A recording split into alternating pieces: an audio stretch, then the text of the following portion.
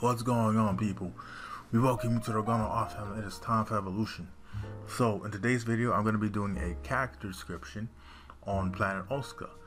So planet Osca is like this is where the story is based on. So, the story is called Osca, so it's based on the planet, and the planet will tie into the story as well. So, planet Osca, it has a ring around the planet. This ring is called the Great Arc, and this ring, it serves as an energy source to power up totems. And now totems in Osca is also known. They're also known as crystal technology. So anything can be a totem. You can make a weapon a totem. You can make a fridge, a camera. But not totems don't need to be weapons. They could just be cameras. They could just be fridges or whatever kind of technology. It's just that, and there's also battle totems that you can use for battle. But anyway, just know that totems, they use crystals, and the crystals is what harnesses a energy called Hermana. Hermana energy. So it harnesses Hermana energy from the ring around the planet. And so as people use Hermana energy, infuse it with technology to power up their technology, hence totems, crystal technology. And then there are also certain shamans that are able to harness the power of the planetary ring or the Great Arc. They can harness this power for special abilities and such, but they can do this without totems. They can harness Hermana without the use of totems or crystals. And so these people are called shamans.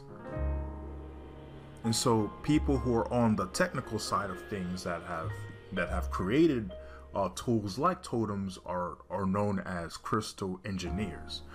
And so certain things that have prevented crystal engineers. First off, one thing is the planet. You can't go above 5,000 feet into the air with a totem or flying totem, because it gets disabled by the ring. So you're only able to travel within the range of the troposphere, and you can't go to or beyond the ozone layer. So you can't. So flying technology can't even go above the clouds or even where planes are flying. So it's like you can still make some flying technology, but it can't go above 5,000 feet into the air without getting disabled. So there hasn't been any innovations on people going and exploring outside the planet, because they're really trapped within the planet.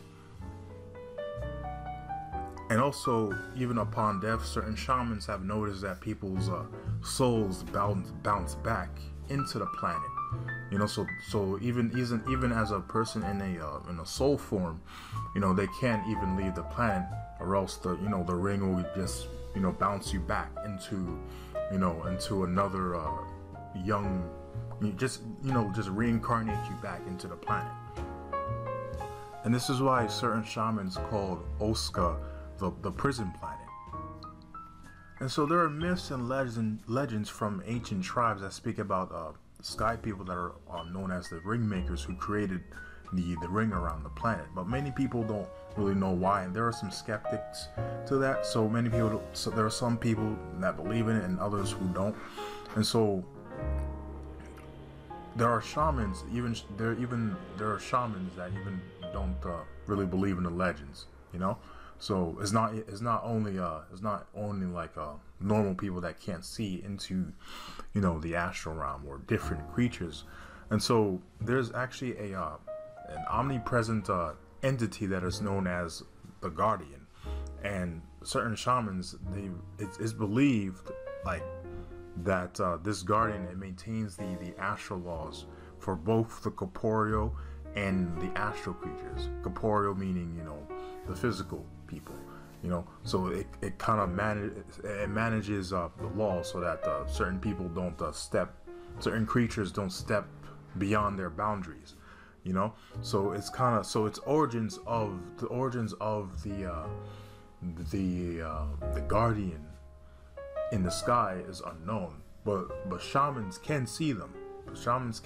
Normal people can't see it, but shamans can see it. So it's kind of confirmed by the shamans that it exists to them, but they still don't understand why it's there. So it's unknown. The origins are unknown. And so within Osca there are 4 races: Zagrata, Primta, Minta, and there's the Beastmen race. So there are 4 corporeal physical races, and there are two other races as well, 2 other astral races as well, which are the Woodwalkers and the Shadowwalkers. They both inhabit Osca together. Some corporeal people, if you're not a shaman, some corporeal people can't really they don't really see that there are also astral creatures, also interacting with them. Rather, it's for good intent or malicious intent. It's dependent on the astral creature. And so you may have noticed the pink clouds around the planet. That's also where they store. Think of it like a data collection, like storing thoughts within the cloud that's surrounding it. On people who access accessing the power of the ring. The clouds are serving as like data collection.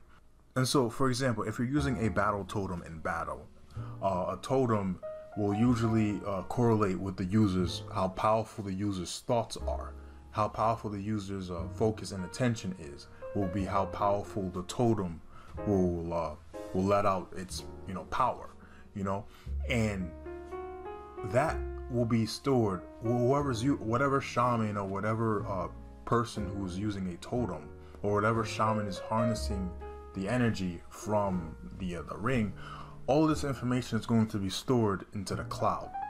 And so just like Earthlings on Earth, we have Oskians on Osca. And so people, the gradual or the collective people on Osca, they're not aware of what's really outside the planet. What they have to go by is ancient texts and ancient tribes speaking about what it looks like, but there's really no solid proof, because they cannot really they don't really know what it looks like physically, and they can't really go beyond the ozone layer. And so this is why Osca is also nicknamed the prison planet, just due to the fact that a lot of things can't leave the planet. And so you might ask yourself, why is the planetary ring called the Great Arc? So let's say you're on the planet, you're on one side of the planet, half a circle is an arc, right? So if you're looking up at the sky and you see this ring, but you're on one side of the planet, it's going to look like an arc. So this is why it's called the Great Arc. And this name originated from, the ancient tribes in Osca. And so it has stick to it. They stick to the name in modern times. And so that'll be the video. Thank you guys for watching. Tell me what you think about this video. And also note that any artwork created with the new logo will start to become canon, and anything created with the old logo is non-canon. However, you may see some ideas from non-canon, return back to the canon version when I do start to make the Osca chapters officially. And so that'll be the video. Peace.